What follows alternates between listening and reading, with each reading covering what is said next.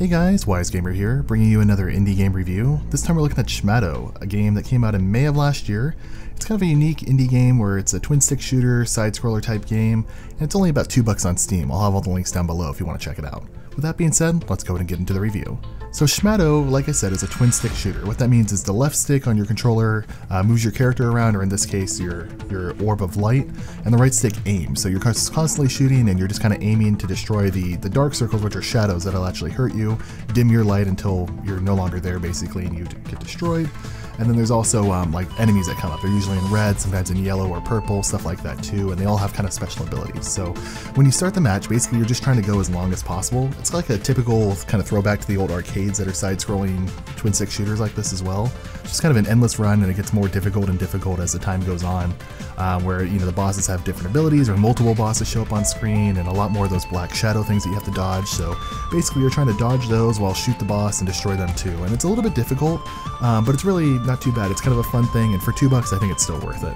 So basically as you play through, you kind of start off and you can kind of pick a special ability that you have. So they give you a lot of different options that you'll see at the very main menu there basically. And you hit start, you go through, and that main ability is controlled by the charge bar that's on the top left that slowly goes up over time.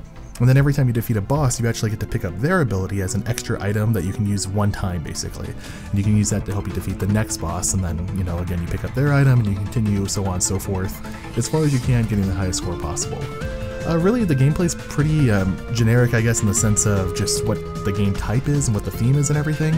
But the idea of just kind of like you're the light within all this darkness, and really the way the game visually plays out is really nice as well. So again, you're this glowing orb. You can kind of see, like, as you shoot, you're shooting these white glowing particles out, and it kind of like lights up the whole screen, and then it fades away as you stop shooting in that direction. And I thought that was a really nice feel. I'd love to see the game do this with something else, not just particles, maybe like just a white circle and black blobs, but maybe something else with like really lighting up darkness. I think there's a really nice motif that was kind of missed there.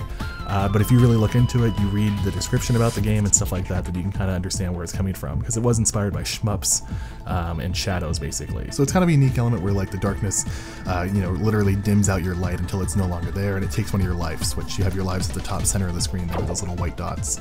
So basically, like I said, visually it's not bad. It had a lot of inspiration from shmups and shadows, but really, like, the feel of it, just kind of like this darkness taking over, is nice, but it gets a little bit weird with kind of a strobing effect as you shoot as well. Audio-wise, the game's not too bad. I think that the genre and the music and kind of the theme of it and everything isn't too bad. The sound effects are okay and everything too. Nothing crazy, but again, the game's $2, and I think for this, I could see myself buying it on like Xbox Live Arcade when that was more popular, or just playing it in an arcade for that matter too. I think for what they're going for, it does well for that type of game. Replayability wise, like I said, there are quite a few unique abilities that you can start with, so as you go through you can actually play these different types like that over and over again to try out the different abilities.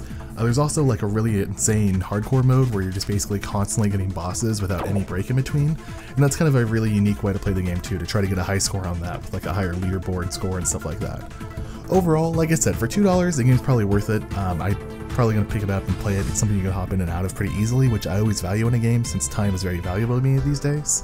But I don't know if it's something that I'd necessarily would like recommend all the time. It'd be something that, like I said, for $2 is one of those really hard things, because $2 is such a cheap price. I think it's fairly priced for what you're getting out of it.